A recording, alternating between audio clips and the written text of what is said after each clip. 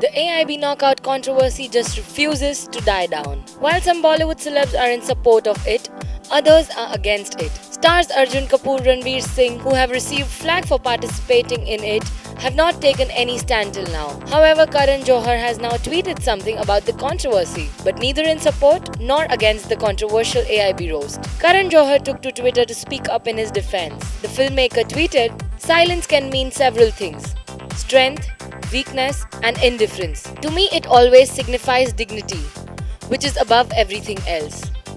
Well, what do you think about Kejo's tweet? Like this video, write in your comments, and don't forget to subscribe to Bollywood Backstage.